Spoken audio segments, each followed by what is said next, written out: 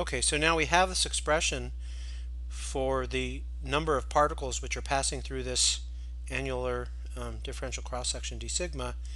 and that has to equal to the number of particles which are scattered into a particular differential solid angle d omega. Okay,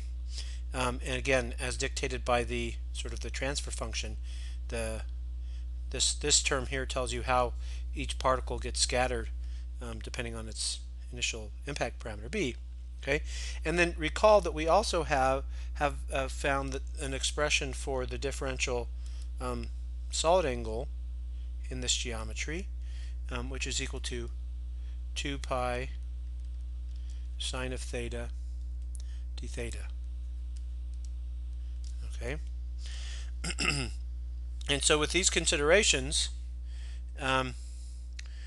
we have that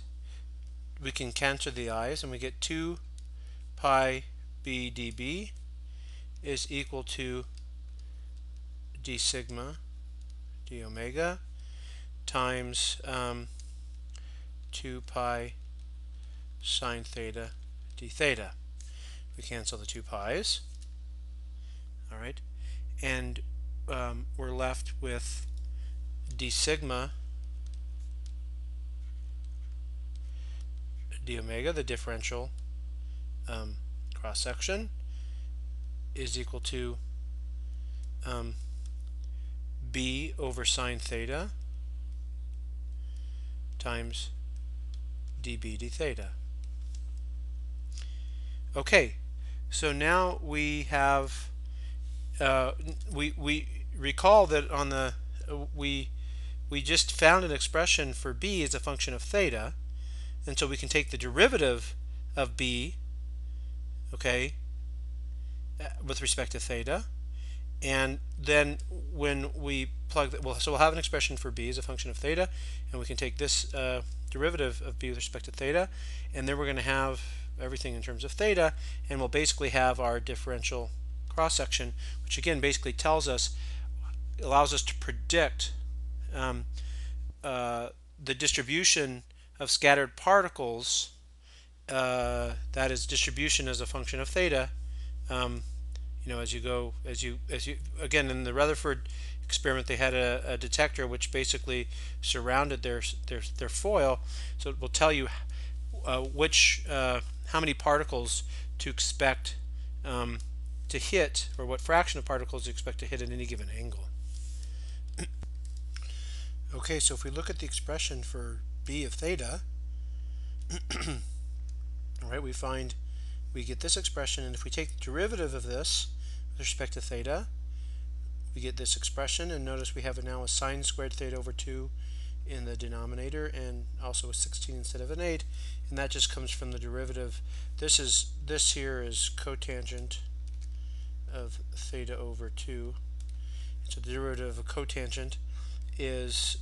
minus cosecant squared, and then we have a theta over 2, so times 1/2. We drop the minus sign because in this case it has no physical meaning. Okay, so now we have b and db d theta, and so we can plug in for b and db d theta. Okay, so with b of theta, I've just rewritten it here. B of theta equals this, db d theta equals this. So that means that the differential cross section d sigma d omega is equal to b over sine theta times little z big Z e squared over 16 pi epsilon naught k naught sine squared theta over 2. Okay, we plug in for b, and this becomes little z big Z e squared over 8 pi epsilon naught k naught, and this gets squared because it comes in both d sigma d omega, in db d theta and b, and then times this denominator, 2 sine theta tangent theta over 2 sine squared theta over 2.